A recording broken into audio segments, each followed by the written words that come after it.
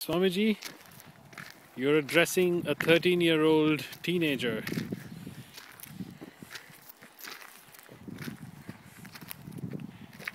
Now, really speaking, adulthood is slowly emerging, and the trouble is, generally, teenagers find at this point that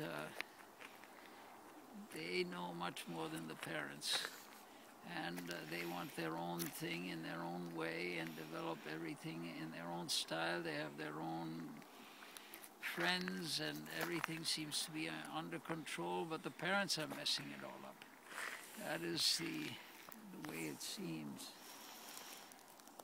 But at this point, both on the part of the parents and on the part of the children, a great deal of patience has to be exercised, because it's true, the parents may be overbearing, the parents may have insisted too much on their own view of things, and the children are also overbearing and insisting on their own view. So there has to be a great deal of understanding. Naturally, there will be arguments and resentment and all sorts of conflicts. But this is, again, part of the breaking of the egg. The chick breaks the egg in order to be free and develop. But the thing is, there is a higher purpose to life than just what appears on the surface. And one has to find that higher purpose. That is the big goal. I mean, it's true, there's going to be a lot of conflict on so many different levels between the parents and the children.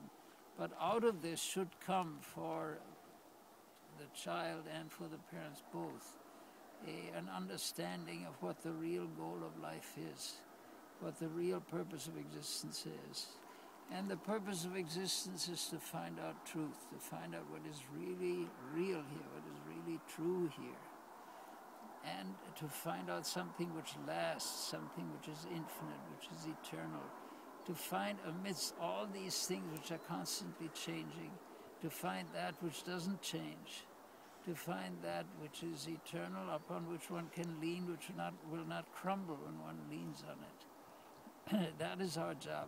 Among all the other things, among all the other conflicts that come at 13, 14, 15 years, that should be the main goal, to find that which is real, which is eternal, which one can lean on, which can be a support for one's life. That's our job.